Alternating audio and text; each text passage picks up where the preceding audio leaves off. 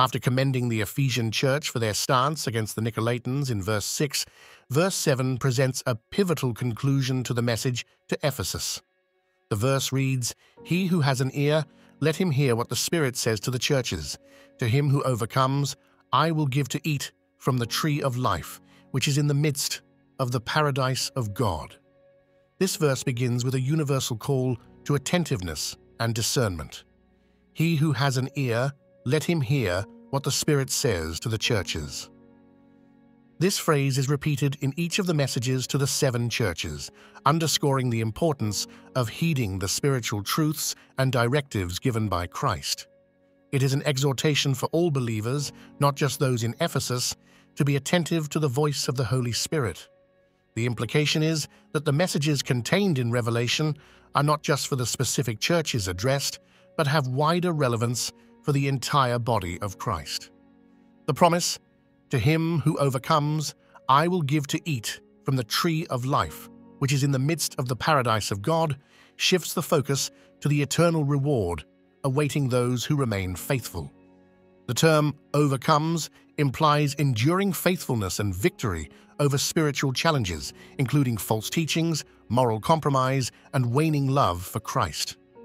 The reward of eating from the tree of life harkens back to the Garden of Eden, now accessible in the renewed paradise of God. It symbolizes eternal life and fellowship with God, a promise of restoration and eternal communion with Him.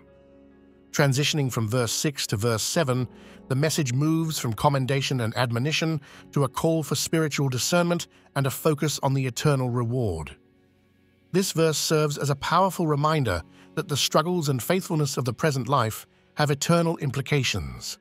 It encourages believers to persevere in their faith, uphold doctrinal purity, and rekindle their primary love for Christ with the assurance of eternal life in God's presence as the ultimate reward. This verse encapsulates the core message to the Ephesian church and, by extension, to all believers: to listen to the Spirit, overcome the trials and temptations of this world, and look forward to the eternal joy and communion with God that awaits the faithful.